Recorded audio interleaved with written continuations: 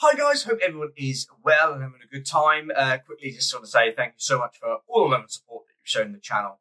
It really does mean a lot to me, and seeing that subscriber count go up, it's a really nice feeling, so just thank you very much. I really do appreciate it. But today we're going to talk about my camera collection, and basically with this is all my cameras currently. However, some have sold. And the whole point of this video is, this is what my camera collection currently was, and my goal is to make sure I can fit it into this box. Now that might seem a bit strange to some people, but once you see my camera collection, I think you'll kind of know where I'm going. So let's start with the point and shoots first, and we'll get to the bigger stuff later on. So first one, this is the Minolta 35, a big finder F35. This is an absolutely fantastic little point and shoot camera. 35mm, you know, it's in mint condition. I absolutely love it. It works. It's so good. The viewfinder is absolutely fantastic. It just works. It's just such a good camera, and you know, as you can see there, it's absolutely pristine, clean. It's just an absolutely fantastic camera. I absolutely love it. And this has actually found a new owner. So this is the first camera that I'm introducing, and the first one that's actually gone from the collection. But anyway, so there we are. That's the first point and shoot. The second point and shoot. This is got a little bit of a sentiment attached to it, because it used to be my mother's, and this is what she used to record all of our family outings and etc. on. It is a Canon Sure Shot AF7 automatic point and shoot 35mm camera. Again, it's a lot like the Minolta. You know, a big bright viewfinder where you can see everything. Absolutely brilliant. Boom, flash works, everything works on it. You can also, with this, it's a bit more advanced, where you can tell it to turn the flash on or off. You just simply hold that, go up, it thinks about it, still thinking about it, and then takes the shot. You know, it's not the fastest, but it will certainly get the job done. So that is another one, and that has also gone to a new home. So hopefully it will get a lot of enjoyment from everyone there. Let's stick with 35mm. So here we are. Pentax. This is the, I think is this the AE? Yeah, no, A3, sorry. This is the A3. Quite an advanced quite an advanced sort of film camera. Basically, you can set it to manual, or it's basically it's completely programmed, this camera. The A stands for advanced. So it will, you know, can read film up to 1600 ASA, and it's just a general really nice Pentax 35mm in really nice condition. And I've shot a few rolls on it many years ago, I have to admit now, and yeah, it's a really nice camera. It's a little good find. I think you can pick them up fairly cheap on eBay. You know, you're talking, I don't know, £20 to $30-ish perhaps. Probably a bit less now, to be honest with you, because it's not like a hype sort of camera, as it were. But there we are. There is another 35mm film camera. And then we have the Pentax M-E Super. This is an absolutely fantastic film camera, and I would highly recommend. And if you're looking to get into film photography, if I can take this cap off. Anyway, I'll sort that out in a minute. If you're looking to get into film photography, this is an absolutely fantastic camera to own. This currently has the 50. This is the F4. So F2. Sorry, F2. And you know, it is absolutely phenomenal. Super camera, really good. Completely manual in the sense that you do need to put some batteries in it. but they're normal, kind of easy to find batteries. I think they're the CR, I don't know if they're 1.2, but you know, the normal batteries that everyone can get. Advance, lever, film rewinder, brilliant. And then if you want to adjust any of your shutter settings, it is these two buttons. So lower or down. It has a lock. It has automatic mode, manual mode. If the batteries do die, you can turn it to 1/25 of a second, and that will still take photos no matter what without batteries, but only at 1/25 of a second. So it's kind of a neat camera, super compact, and you know, it's just an all-round good camera to really start your photography. This is also being sold, so hope the lucky owner of that really enjoys it. Right, this is very special. This is staying in my collection. This was my great-grandfather's, and I don't know if it works, but it is in incredibly good condition, as you can see there. Really nice condition. This is a Kodak Retinite 35mm film camera. Really nice, quite, you know, very basic. Everything's on the lens. It will only go up to 250th of a second shutter speed, and you have an aperture of 3.5 down to 22. Everything's on the lens here, and then the focusing is done like this on the lens, and you have a nice bright frame line. This does not show if you're in focus or not, or no patch or anything like that. So it's basically, okay, right, I am, say, I don't know what we are. Is this meters? Actually, is this in meters or is this in feet? Okay, so this is just in feet. So there we are. There we learned something there. 50mm 3.5 on this. So if I'm like, say, I don't know, I'm 7 feet away, boom, click it, should be in focus. So it's basically your zone focus in this camera all the time. But no, it's quite a nice little bit of history. So I've kept this. This is dear to my heart, and it has his name inscribed on the top here. Obviously, if it ever got lost back in the day. And it's just a very nice, nice little camera to have on the shelf and to talk to people about, you know, nice backstory, basically. Now, as you can tell, I've got a lot of 35 gear, and this is the whole point why I wanted it to fit into that little box. The next one is the Nikon F5. This is an absolutely fantastic camera. I know the review will come. It might have come already before this video. It might not have. But it is absolutely a phenomenal camera. It, you know, I have a very strong feeling that if you want a fully automatic, advanced camera in 35mm, you really need to check out the Nikon F5. We'll take Nikon F lenses. Where are we? You know, Nikon F mount. We'll take Nikon F lenses, no problem at all.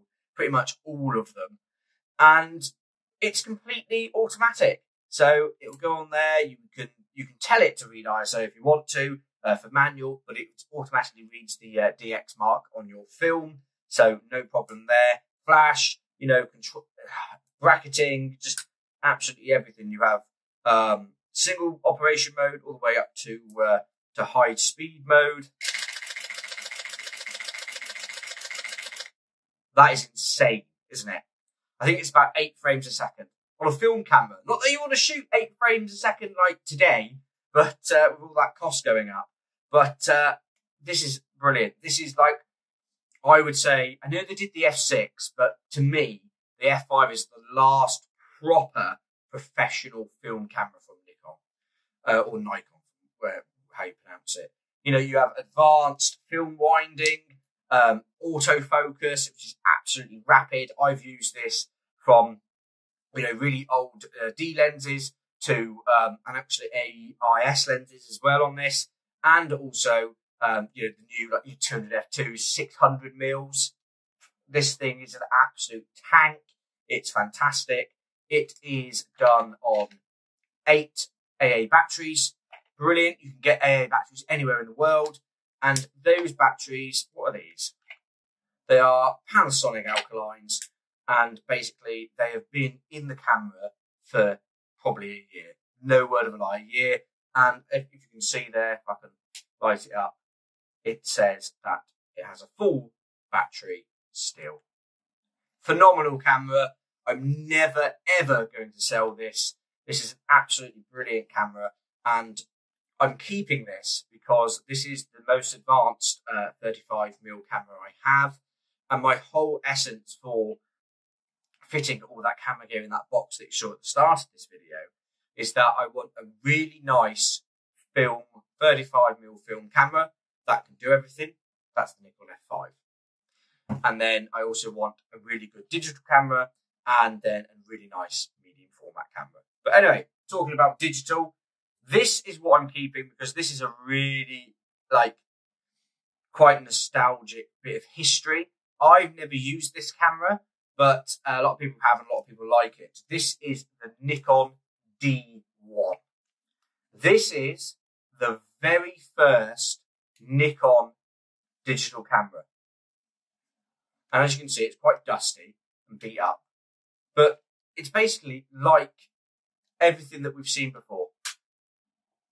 CF card reader, digital, connection cable, all the cameras. As you can see from this to the F5, and not a lot, they didn't change a lot.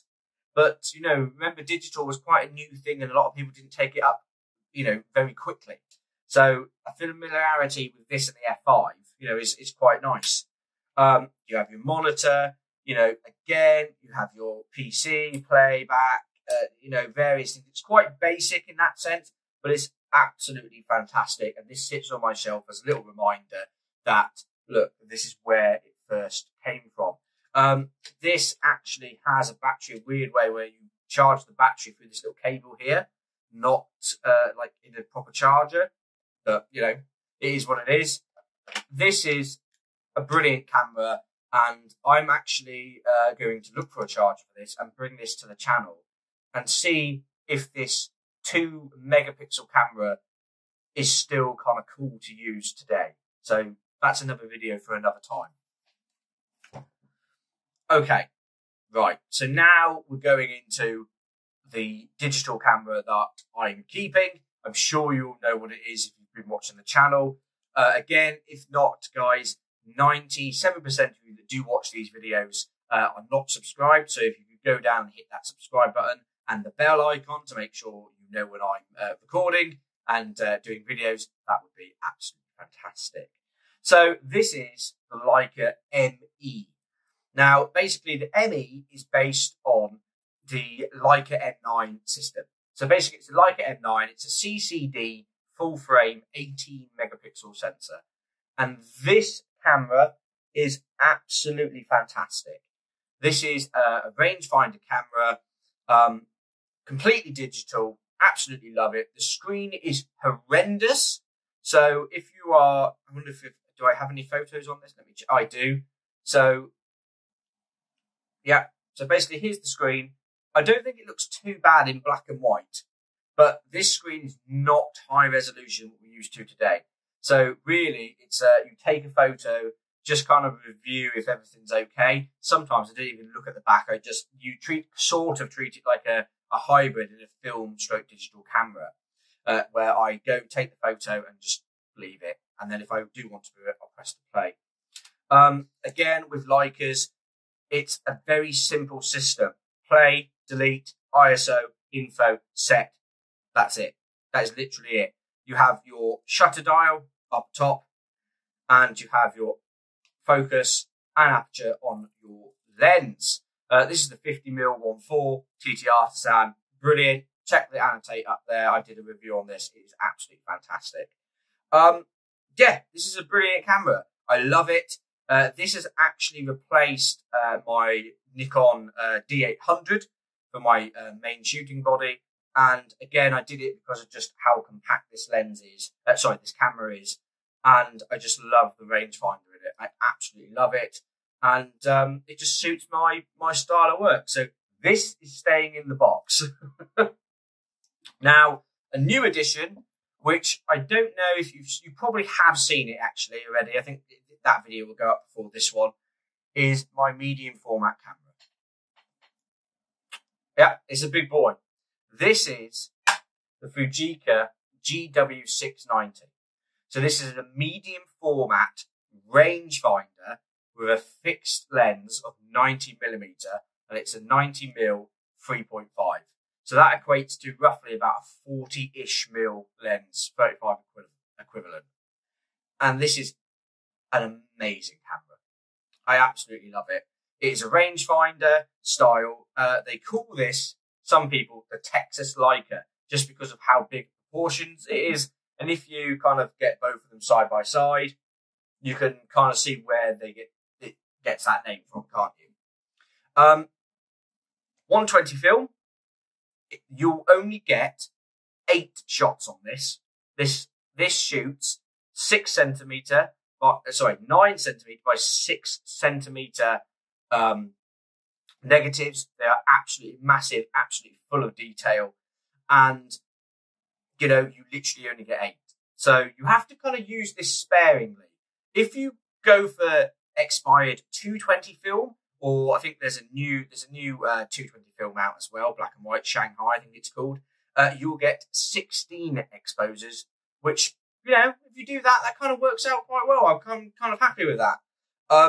It also can take 4 exposures. That is for when they used to do half rolls of 120, which I believe no longer exist.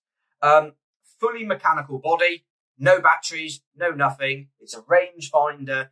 And that's just what I wanted in a medium format camera. I wanted a non-battery dependent camera. I had a Pentax 645, the original. That was relied on batteries heavily. Every time they died, if I was in mid-roll of film, it would literally just rewind the film, and I just hated it and just didn't like it. Really didn't like it at all. It produced good images when it worked for me, and it just didn't work for me. This works for me really well. I absolutely love it. It will go, all the controls are done on the lens, and it will go up to 500 of a second, all the way down to bulb mode, or 1 second. So 1 second all the way up to 500, and the lens aperture 35 all the way down to, 3.5 all the way down to 32. The lens is so sharp, it's absolutely fantastic. You have your shutter up here, and then you also have another handy shutter here as well. The vertical shooting portrait, absolutely brilliant. And again, when you're moving this, the frame lines actually move within the rangefinder, so you can completely see exactly what you're going to be shooting. It's an absolutely fantastic camera, and I absolutely love it. So that is, for the time being, all my film cameras, and I just can't shoot them all. So, medium format camera that I love, the Fuji the GW690. That is in the box. My Leica M-E digital camera, CCD 16 megapixel. This is in the box. My Nikon F5. It's just such a good film camera. Absolutely fantastic. This is staying in the box. And then the humble D1. This is going on the shelf. This is a nice conversation piece. This is staying on the shelf. And then my great-grandfather's Kodak. This means more than any monetary value or anything like that. I think you can pick them up if you're interested for about, £10, $15, something like that.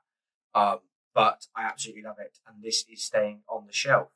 So now, instead of having 1, 2, 3, 4, 5, 6, 7, 8, 9 cameras, 9 in total, I now have 1, 2, 3, 4, 5 cameras. So not too bad.